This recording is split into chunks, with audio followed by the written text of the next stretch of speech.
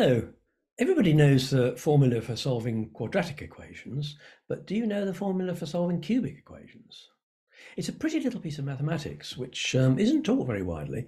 But more than that, it's regarded by many as the sort of beginning of modern mathematics, because it sowed the seed for the development of complex numbers and also for another branch of mathematics that I'll come to the end. So my plan for this video is to show you that pretty piece of mathematics and solve cubic equations for you, and then see how that led to developments, further developments in mathematics, particularly complex numbers. So let me share my screen. So there's my title. And let's start with solving quadratics. So that's a typical quadratic. We're going to assume that the coefficients are rational numbers. It's a bit more complicated if you don't make that assumption, but right, so the rational numbers, we might as well assume they're integers at this point. And here's the formula, which everybody knows and loves. So this formula is very, very old. It goes back to 1800 BC in Babylonia. So that's 1.5 millennia before the classical age of Greece and people like Euclid and what have you. It's a very, very old formula indeed. But it led nobody to develop complex numbers. We had to wait over 3,000 years for the similar formula for cubics. So it must have been a lot more difficult. But why didn't it lead anybody to develop complex numbers? Well, I think there are three reasons. First of all, what's the point?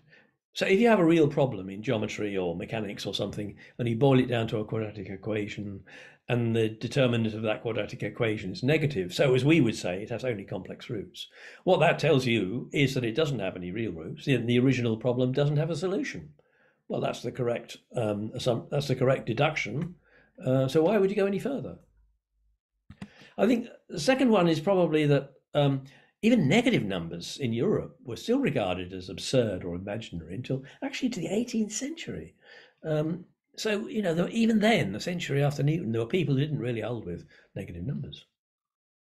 And the third reason is that sooner or later, if you start thinking about complex numbers, you run into this paradox, which you'll see all over the internet every now and again. But anyway, we can resolve that. We'll see that later.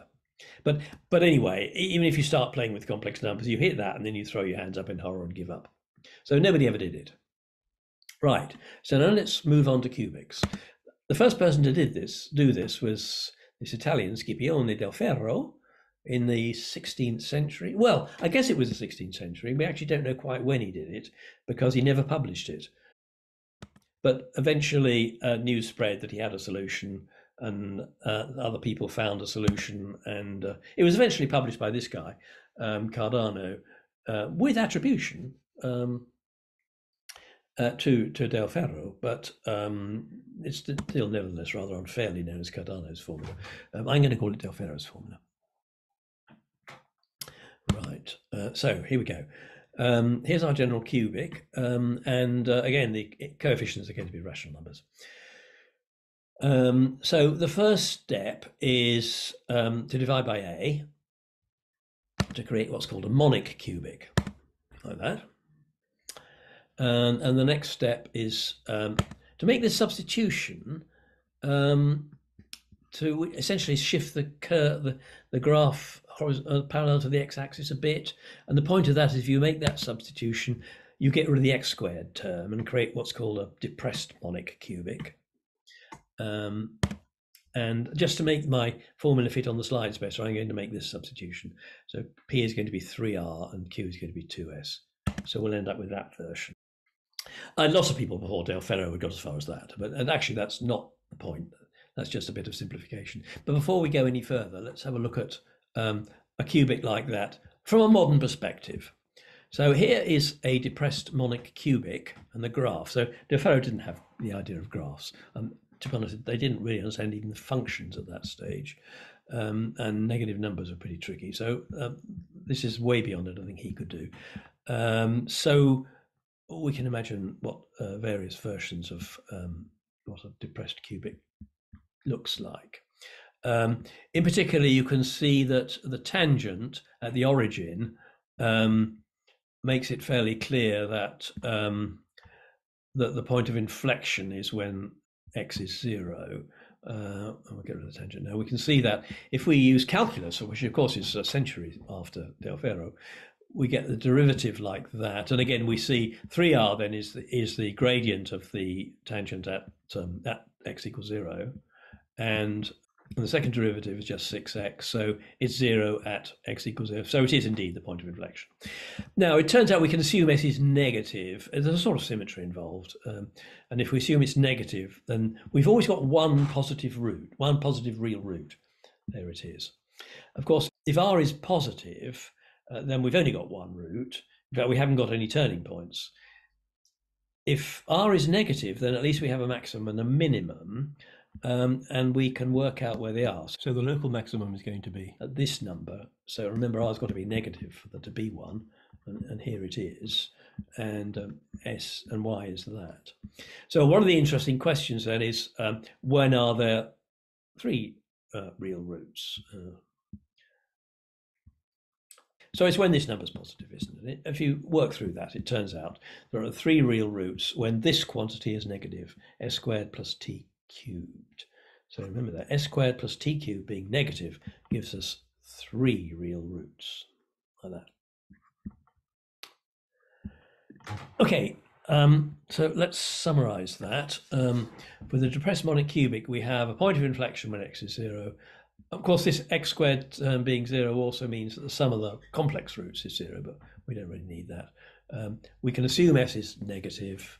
There's always at least one positive root, and this key fact, there are three real roots if and only if s squared plus r cubed is negative.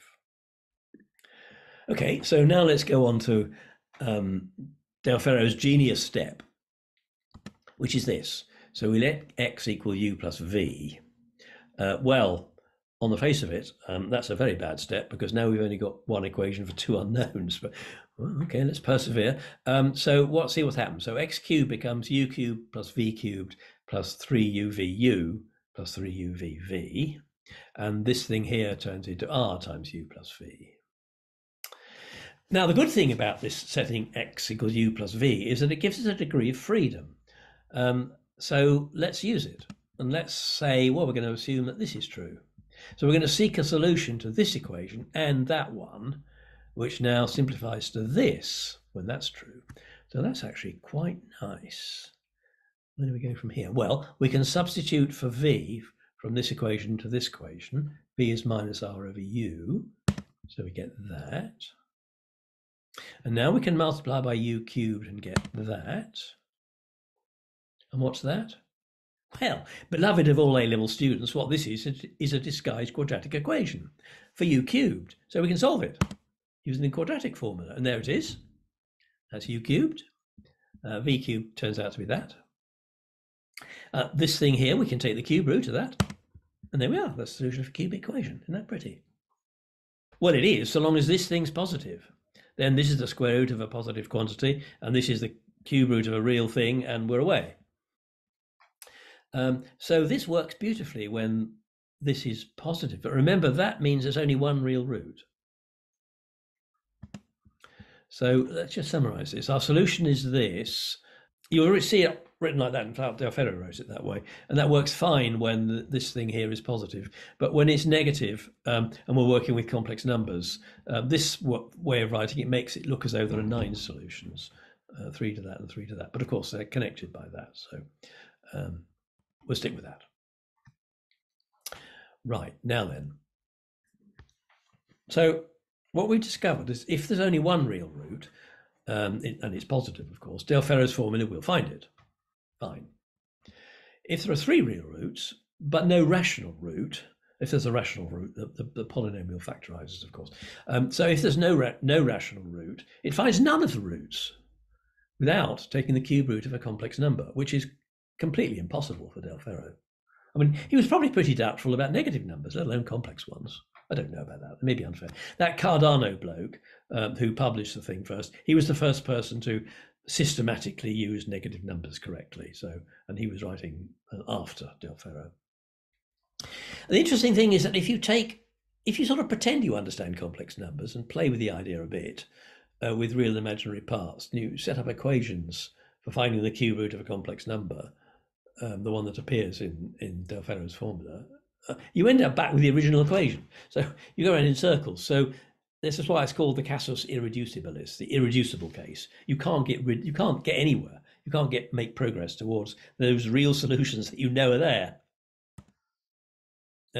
So what that does is give you the motivation to make complex numbers work, at least to be able to the point of taking their cube roots. Because here are some real physical problems which have real proper solutions, but you can't find them without taking the cube root of a negative number. Isn't that amazing? So that's what kicked off complex numbers. And let's just have a look at some examples. So here is the case with only one real root. So here it is. It's a bit complicated, not too bad. It's this cube root plus that cube root. These are real numbers, so this is the ordinary real cube root. These are the other two roots, which are complicated, but they're not impossibly complicated, actually, if you think about them. So this component here is that bit multiplied by one of the cube roots of 1. And this one is that one multiplied by the other cube root of 1. And there we are. And they're complex conjugates, of course they are. Right, so let's move on to the casus irreducibilis. So this is the positive real root. It doesn't look obviously real. You can convince yourself, if you understand complex numbers, that this one is real. This one is horribly complex, and it's not at all obvious that either of them is real. In fact, Mathematica doesn't realize they're real. Look.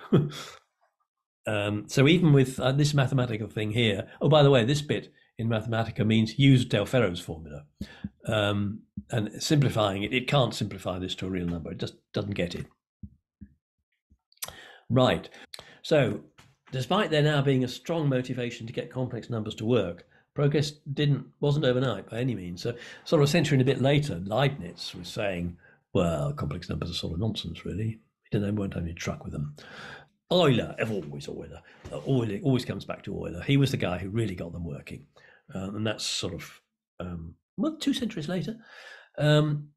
He's famous for introducing I as a symbol for one of the square roots of -1. And I think we'll come back to why I think that idea is more important than it might at first seem. But anyway, he built the whole structure, including this thing, and his famous formula, e to the I pi is -1, which of course is just a special case of that. But he did that without having an Argand diagram, because that didn't come till later. So Caspar Wessel was the first person to do that, and then Argand did it again. I don't think he cheated; he just independently discovered it. And then Cauchy invented complex analysis, pretty much all on his own from 1814 or thereabouts. He started publishing, and so the reason that in complex analysis there are so many things called Cauchy formulas and Cauchy's equation and what have you is because he did do the whole thing pretty much. And around that time the world got the hang of it, and it became a standard part of mathematics. So why did it take so long? I think there were 3 key enablers to all this. One is algebra. So Del Ferro's genius step would be very hard to do without algebra, with the idea of setting x equal to the sum of 2 things and getting those 2 simultaneous equations. Could you do that without algebra? Well, I suppose you could, but it'd be jolly, jolly hard. So that's an important enabler. The power of a good notation, of course. This I business makes it much easier to get started. So it deals with that paradox we talked about before completely. I mean, it just isn't a paradox anymore. There are 2 numbers whose square is -1. There's that one and that one. So that's easy. So, but the point about this is that if you use the square root of -1 whilst you're beginning to set up the concept of complex numbers, you have that original paradox built in right from the beginning, and you sort of get stuck. Whereas if you set aside the business of the square root of -1 and you say, oh, let's have an I whose square is 1. Oh, well, then -I square will also be 1. And you can build the whole structure, and then you come back to square roots and say, so square roots are a bit complicated with complex numbers, aren't there? There isn't the square root of a complex number. There are 2, and we can't really tell them apart. So that's a very important. And the other, of course, important enabler is a good diagram. So it's impossible to imagine Cauchy inventing contour integration, for example, without having the access to the Argand diagram. Okay, so there we go. So the final chapter. So I mentioned right at the beginning that this led to another development in modern mathematics, which is what's called algebra at university, things like fields and groups and what have you, and in particular what we now call Galois theory, named after Évariste Galois. So let's just follow that story. So there is a quartic formula as well, which was discovered not that long after the cubic formula. It's much more complicated. And so that began sort of 3 centuries of attempts at solving quintics, and they failed. Everybody failed, and eventually it was proved that you could not do it. In other words, there is no formula using radicals, square roots, cube roots, what have you, for quintics and beyond. That was first almost proved by Ruffini, but not quite. And this guy Abel finished it off, and that's called the Ruffini-Abel theorem. The other thing that emerges from that is that there is no general solution in real radicals, even for cubics. In other words, this business of having the cube root of a complex number is inescapable if you're solving cubics. So the casus irreducibilis will remain irreducibilis forever. So there we are. I hope you enjoyed it.